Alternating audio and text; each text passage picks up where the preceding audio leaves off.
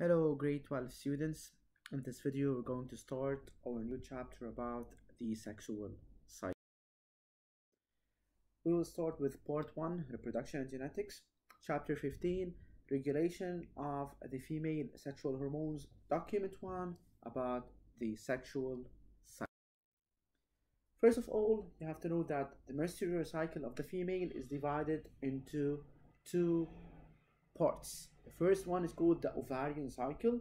The second one is called the uterine cycle.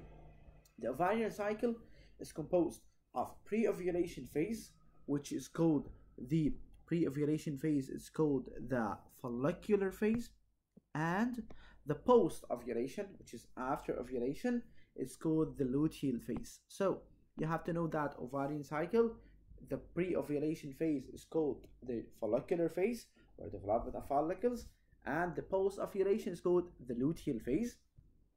Okay, so pre, it's before the ovulation, post is after the ovulation, whereas the uterine cycle is concerned for the uterus. So we have the period, or we have the menses, which is about 4 to 5 days or 6 days, it depends on the female. So we have here the menses, we have the proliferative phase, and we have the secretory phase after ovulation. So pre-ovulation, we have the menses, menstrual cycle, we have the menses, and we have the proliferative phase, and after ovulation, post-ovulation, it's called the secretory phase. Uterus is known to be the site of implantation of the zygote, the fertilized egg, which was produced in the ovary of the female. Then the ovary and the uterus, they should synchronize their cycles, meaning that the uterine cycle and the ovarian cycle, they should be working together. They should work together in order to accomplish the process, if there is fertilization or not. If there is fertilization, the uterus is said to be the site of implantation of the embryo. So if there is fertilization, so uterus is the site of implantation. And you have to know that premenstrual cycle, this is the endometrium. We're going to talk about this in details about the endometrium, and we're going to talk about the different hormones secreted. So during the menses, the endometrium, we have menstrual flow, we have release of blood during the menstrual cycle, and post menstrual, what will happen, and we will talk about the female hormones, progesterone and estrogen. They are the primary sexual hormones, estrogen and progesterone. About 8 to 10 days before ovulation, uterus knows that there is a message that is received to the uterus that oocyte 2 started to resume meiosis 2, where it was blocked, and will soon enough be ready to be released. So the uterus will anticipate the process of fertilization and that of the formation of the zygote. So the uterus will prepare itself for the major event, for the implantation of the zygote or the embryo. You have to know that. First, you have to know that the tube-like glands, they start to appear in the endometrium lining. The role is to sustain these tube-like glands, to sustain and to nourish the embryo with the nutrients needed. Spiral blood vessels will start to form. Blood vessels, they hold more blood, meaning that we have more nutrition for the embryo. So these tube-like glands that appear in the endometrium lining, which is the innermost lining of the uterus, this is the endometrium. So what is the endometrium? It's the innermost lining of the uterus. So the spiral blood vessels, they increase in number, and these increase in the spiral blood vessels will lead to the flow of more blood, meaning that more nutrition will be found to the embryo or will be delivered to the embryo. So here is the endometrium, here is the endometrium, the lining of the uterus, the inner lining, and here we have the myometrium, but we work almost about the endometrium. This is the inner lining of the uterus. This is the vagina, the female reproductive system, and we have the cervix. Okay, cervix is the start, and we have here the uterus where we have the endometrium and the myometrium. Innermost one is called the endometrium, and we work about this. Sloughing of the endometrium will cause the appearance of the menstrual cycle. As such, due to the presence of more and more glands and more blood vessels, all of them, the endometrium will grow and become thicker. So becoming thicker, these changes are referred to as the proliferation stage, and they are under the effect of the hormone which is called estrogen, produced by the developing follicles in the ovary. Proliferation stage confounds with the follicular stage of the ovarian cycle, so they confound to each other. Here you have to know that the follicular phase, and we have here the luteal phase, follicular phase and the luteal phase. The follicular, it's pre-ovulation, and the luteal and the ovarian cycle, it's post-ovulation.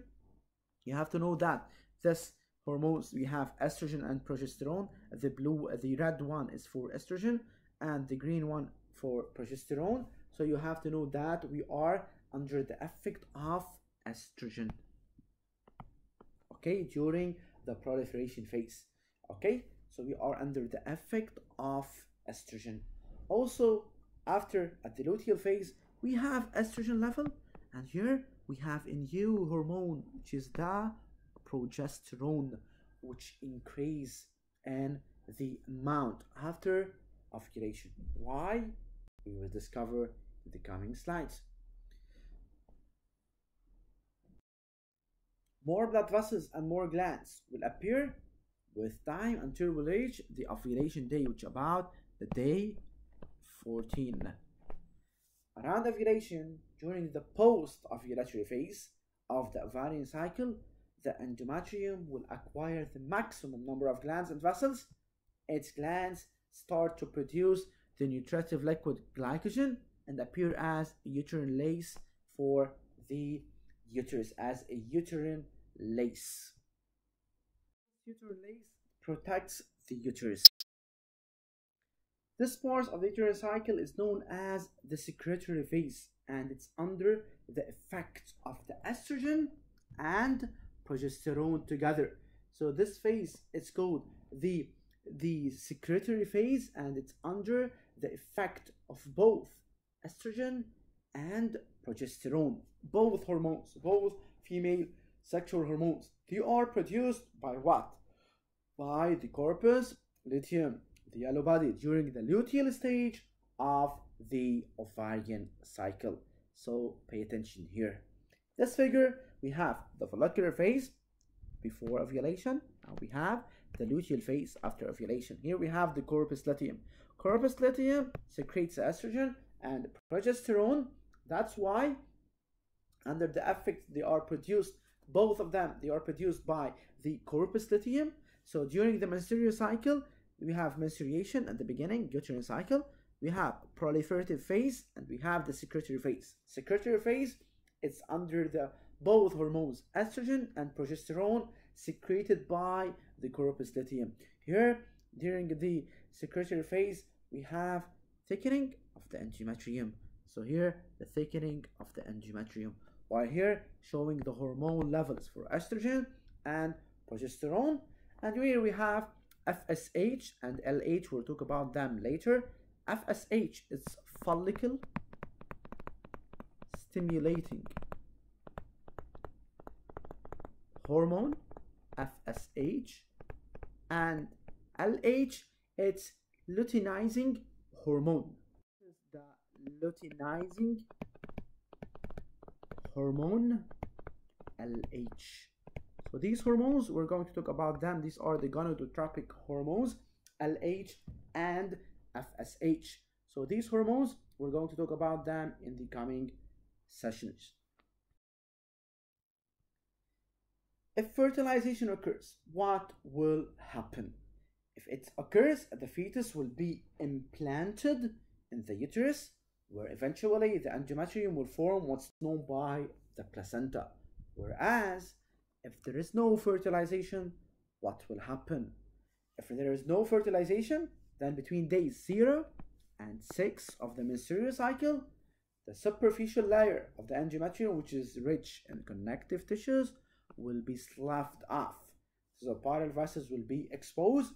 So as a result, we have bleeding. So sloughing of the endometrium will lead to bleeding, and the thickness of the endometrium will decrease with time, and another menstrual cycle will occur. This is known as menstruation or menses stage, which is due to the drop in the levels of estrogen and progesterone while after the degeneration of the corpus luteum. Okay, so here we have the drop in the level of the hormones, which are estrogen and progesterone. When they drop at this level, which is the menstrual cycle. So during this cycle, the menstrual cycle, there is a drop of estrogen and progesterone. They decrease, and this decrease will cause menstruation to occur again and again. So you have to know that follicular ovarian cycle includes follicular phase and the luteal phase. Uterine cycle, menstruation, proliferative, all of them, they are pre-ovulatory phases, and the secretory phase after ovulation. So menstrual cycle occurs again if there is no fertilization, since the corpus luteum degenerate. So there is no more corpus luteum, there is no secretion of estrogen and progesterone.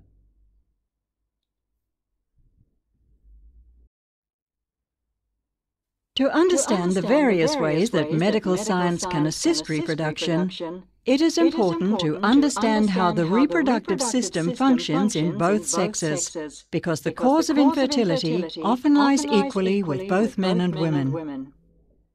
The main players in the female reproductive cycle are the pituitary gland, the ovaries, and the uterus. Their activities are closely coordinated. Each month, one or other ovary releases a single egg, an event known as ovulation. It is brought about by a series of complex interactions between the pituitary gland, the ovaries, and the uterus. The pituitary gland is itself under the control of this small area of the brain known as the hypothalamus. A new menstrual cycle begins when the nerve cells of this center secrete a hormone called gonadotrophin-releasing hormone, GnRH, into the network of blood vessels which surrounds the pituitary gland. Stimulated by pulses of gonadotrophin-releasing hormone, cells in the pituitary gland secrete another hormone, follicle-stimulating hormone, or FSH. FSH travels in the bloodstream, reaching the ovaries. There it stimulates the formation and growth of an ovarian follicle in one or other ovary. The follicle consists of an egg, a number of surrounding cells which secrete estrogen hormones, and fluid. FSH helps the egg to mature and prepares it for release. As the follicle matures, the hypothalamus increases secretion of GnRH. This in turn stimulates the pituitary to secrete a second hormone which acts on the ovary. This is luteinizing hormone, or LH. Toward the middle of the cycle, there is a sudden peak in the blood level of LH. This acts as the trigger for ovulation. Within minutes of its release, the egg is guided by suction through the fringed opening of the outer end of the fallopian tube, starting it on a journey which will take 5 or 6 days as it passes down the tube and finally reaches the cavity of the uterus. Meanwhile, after the follicle ruptures, it is converted into this yellowish body known as the corpus luteum. Cells at the corpus luteum secrete the hormone progesterone, which brings about important changes in the lining of the uterus, preparing it for possible pregnancy. In fact, the lining of the uterus, known as the endometrium, undergoes changes in response to hormone levels during the cycle. In the first half of the cycle, known as the follicular phase, the developing follicle secretes increasing amounts of estrogen hormone, which encourages regeneration of the endometrium.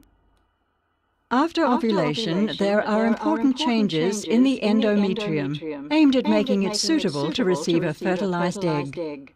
These changes are brought about by a secretion of progesterone from the corpus luteum.